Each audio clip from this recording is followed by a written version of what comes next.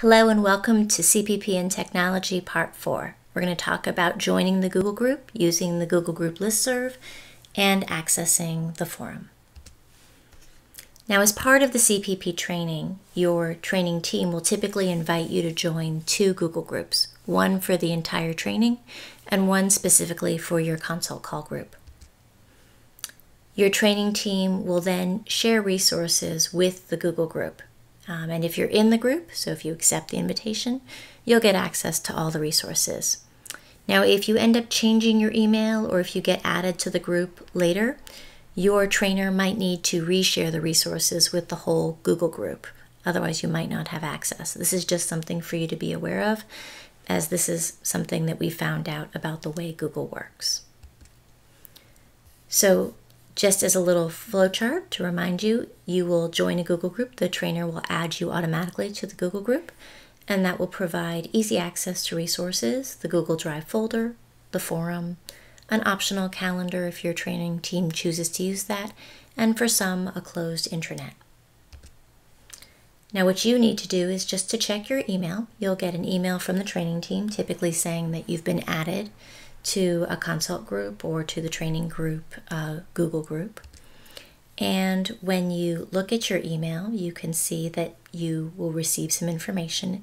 It will tell you that you can unsubscribe, but if you unsubscribe, then you won't get access to the resources and you won't get the group emails. And then if you just click on View This Group, you can go in and view the group. Now, when you want to email your Google group, you're going to write down the name of your group, and the email address is just groupname@googlegroups.com. And you just need to remember that you can only send email to the group from an email that is part of the group. So if I signed up using email1@gmail.com, and I also have a second email, email2@gmail.com, I can't email the group using email2. Can only email using email 1. Now, to send an email, I would just, again, type in the group name, so whatever it is, @googlegroups.com, my subject line, and, whatever, then send whatever I want to send. Typically, what people are sending to the entire group is their CPP case presentation template when they're presenting on the consult calls.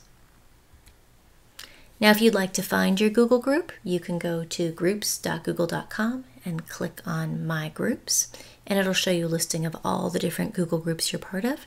You would find your consult group, and you could go ahead and click on that. And the thing that it'll take you to is the forum. And you can see that the forum is just simply kind of an archive of all the emails sent to the group. You can add topics, and then you can organize your postings by topic. Now, not all groups are going to use the forum option. That's something you can talk about, but it does have some nice features in terms of archiving conversations and organizing discussions. Now, if you want to see your group settings, once you're in your group, you can go ahead and click on this little wheel, and you can then click down on Group Settings, and that'll enable you to see the group name and also the group email address in case you forget it. Now, if you'd like to see your membership and email settings and maybe make some changes, when you're in the group, you just go ahead and click on this little icon of a person right there. If you ever want to leave the group, knowing again that you won't have access to the resources or the emails, you would just click on Leave the Group.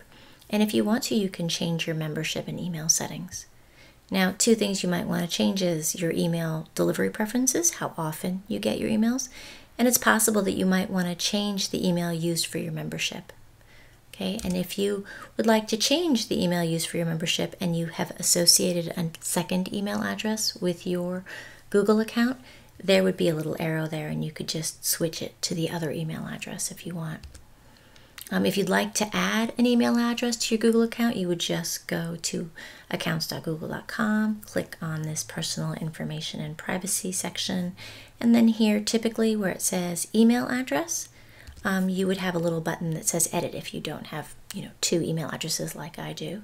And then you could go in and add an email account. And then once you did that, when you came back here, you'd be able to go ahead and click and select the email account that you wanted to use for your membership. So that's one way that you can control which email address your information is going to. All right, so that concludes part 4 of CPP and Technology. And if you're ready, you can click on part 5. Thanks so much.